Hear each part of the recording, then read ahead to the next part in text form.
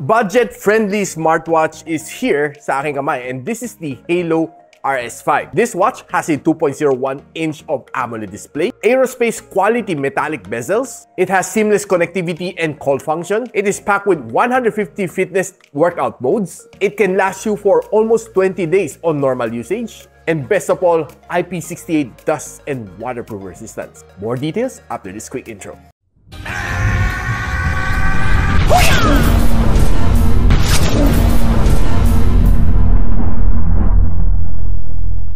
So, i-unbox muna natin to si Haylou RS5. This is a new dual-core na watch from Haylou. And this one, I heard it has braided straps. So, yeah, buksan muna natin. Let's see how good this one is.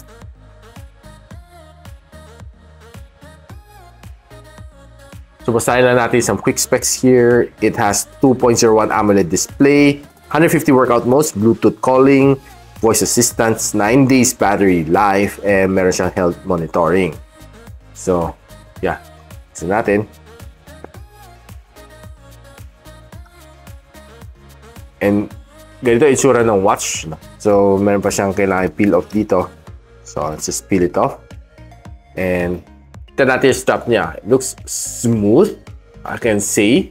Really nice, no? So, I think it's made out of good material. And there's another one that you should peel off dito sa kanang sensors. And kita natin dito sa likod, this is the charging terminal. And here are the sensors sa watch. And meron din siya dito rotating knob. Okay? So, tingnan natin other stuff inside. We have your charging cable. We have your user guide. And we have your braided strap over here na Velcro. So, yeah, you can definitely shift to this one if you like. So yeah, this is a more sporty look. Okay, so give you ang strap nito is more pang semi-formal. Okay, so this one is more of a sporty one. So the Haylou RS5 is a very sleek smartwatch, and it comes with a retail price of around 2,000 pesos, and I'll be showing you on the description box below where to buy it. So guys, right now pag-usapan na natin ang experience ko together with the Haylou RS5 together with me for roughly 2 weeks. And share ko sa inyo ang complete experience ko dito, kamusta naman performance niya, kamusta naman ang experience ko, accurate nga ba ang mga step counter, pag-usapan natin right now. So by far, pag open mo ng watch, this is ang kanyang default na watch face. So you can long press dito and change to whatever watch face that you like.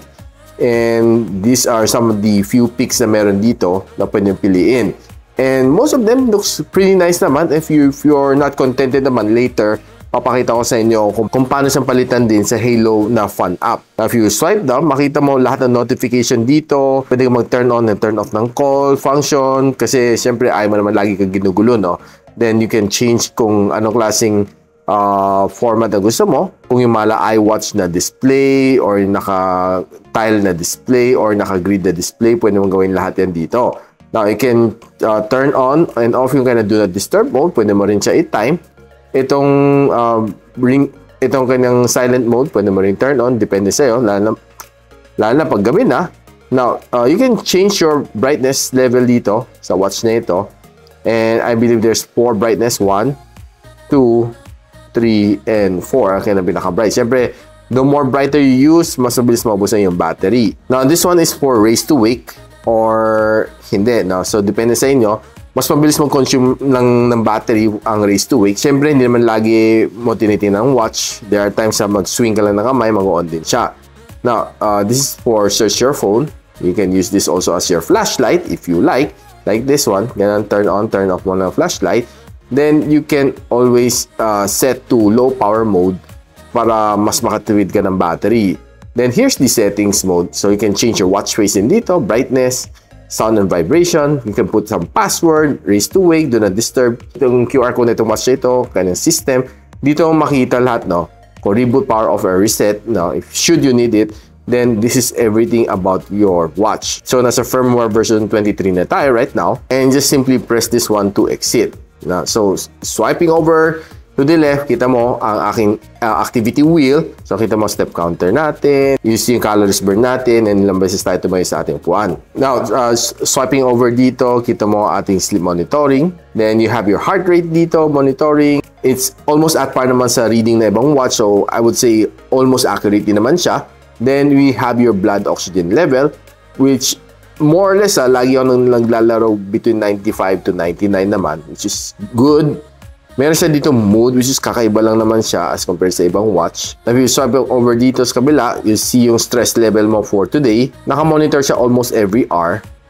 Then you'll see your weather report today. So it's 29 degrees Celsius here right now in Manila. Okay. So you also have your respiratory rate. Okay.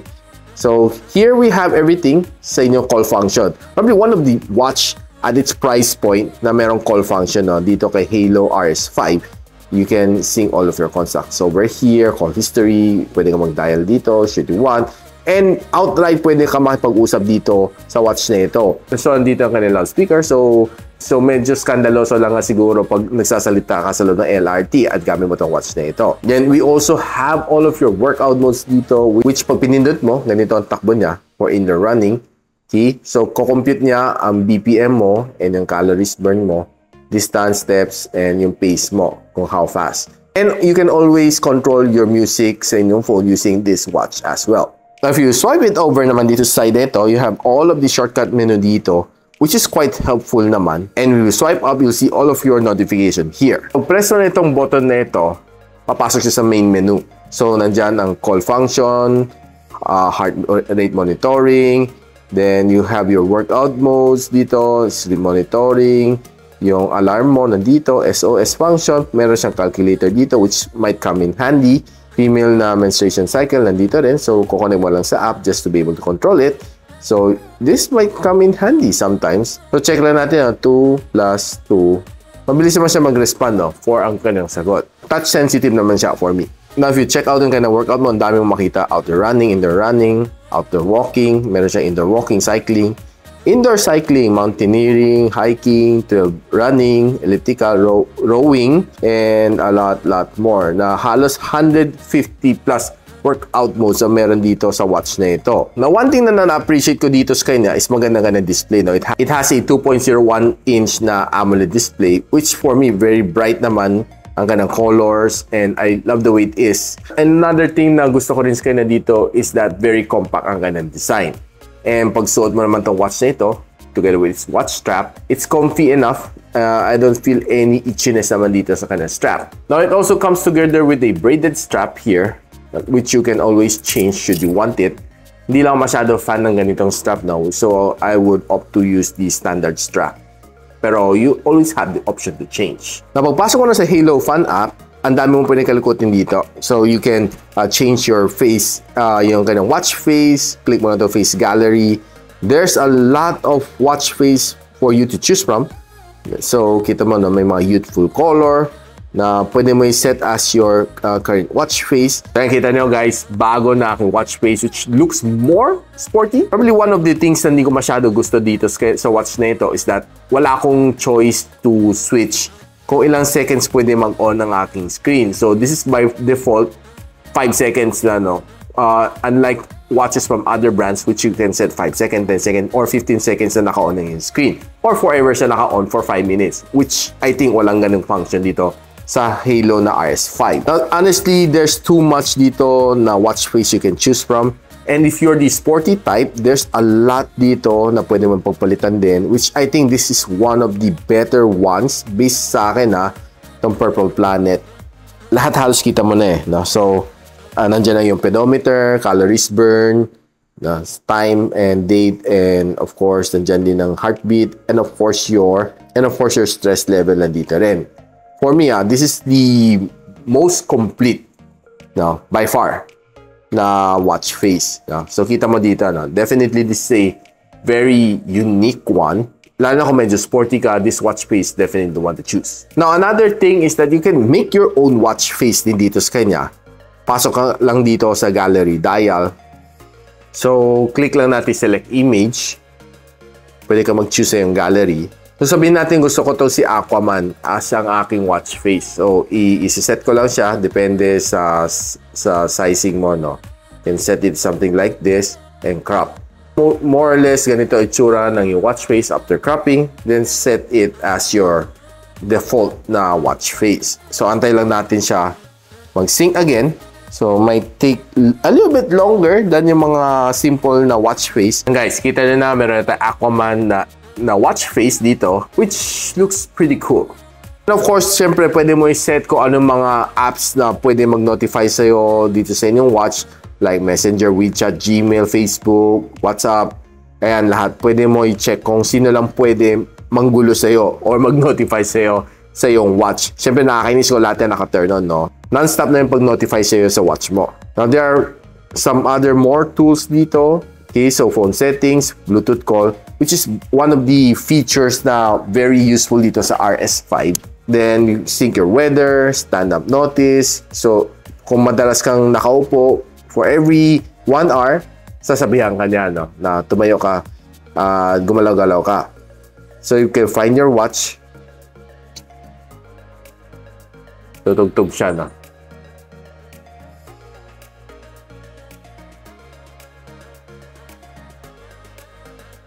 So, okay. Nakita. So, pwede ka mag-set ng mga quick reply to incoming calls. Okay? To allow all the time na pwede mag-send ng SMS. Okay? So, it's up to you kung ano pwede mag-set. So, pwede ka namang SOS din dito. Okay? So, emergency. So, 911. Okay? So, pwede natin set 911. So, kung magtatlong press ka dito, like 1, 2, 3, magtatanong siya, dial SOS, just check. Yeah, emergency calling na siya, no? Now, pwede ka rin mag-set ng outdoor running dito, which you might want to use kasi meron sa GPS naman. And these are all of the stats na nag-gather ko dito sa watch natin.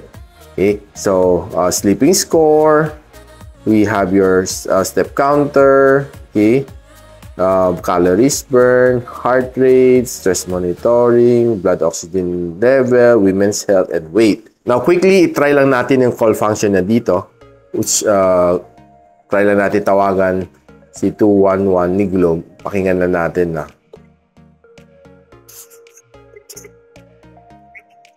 Thanks for calling Globe.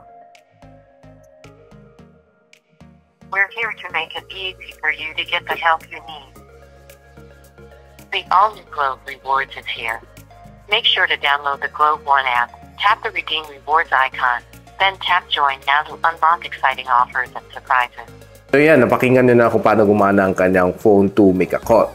Now, probably one of the things na hindi ko nakita dito is using this watch as a camera shutter button, which I didn't seem to find while navigating through its menu. But overall, hindi naman sa akin big deal without the camera shutter button. After wearing this watch for roughly 2 weeks, here are my experience. It's very lightweight and I have no problem wearing it on my wrist. The strap is hypoallergenic, so definitely I won't itch. The battery can last you for around 15 days on normal usage based on my experience and would definitely drain faster if you use all of the health functions. The call function on this watch is definitely useful. Now, overall, the experience is definitely good, and I would recommend if you are looking for a watch that is priced around 2,000 pesos with all of the functions that I've just mentioned. So, are you convinced? If you want to buy this watch, link on the description. And if you like this video, don't forget to share it to your friends. And a sub to this channel would definitely be terrific.